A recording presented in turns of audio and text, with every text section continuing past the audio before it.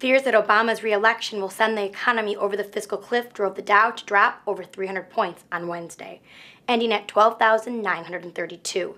CNBC reports that both Fitch and Moody's indicated that they are ready to cut the U.S. AAA credit rating if responsible fiscal actions are not taken.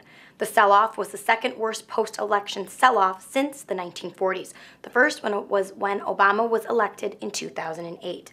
That day, the Dow declined 5% rather than 3%. The market on Wednesday was seeking a feeling of compromise, and John Boehner, Speaker of the House, was quick to respond. No comment from Obama.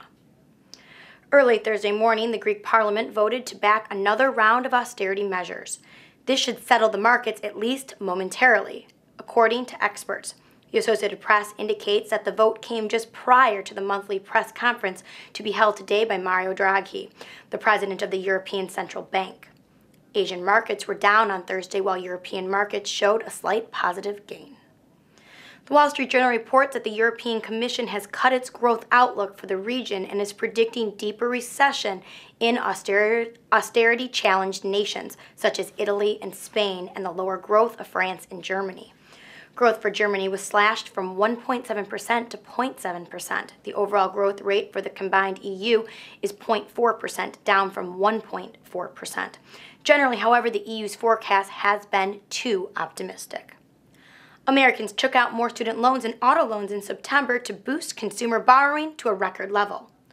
According to the Associated Press, total consumer debt outstanding, excluding mortgages and other housing-related borrowing, went to $2.74 trillion, the highest level on record. The increase was primarily in student and auto loans. Experts indicate that Americans are becoming more confident about the economy, and therefore they are borrowing more.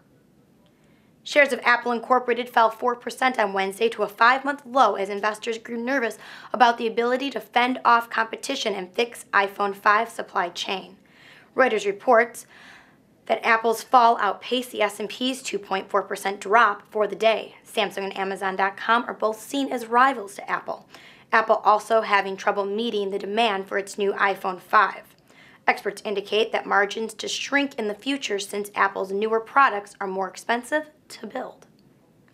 Boeing announced a major restructuring of its defense division on Wednesday that will cut 30% of management jobs close to facilities in California and consolidate business units, according to CNBC.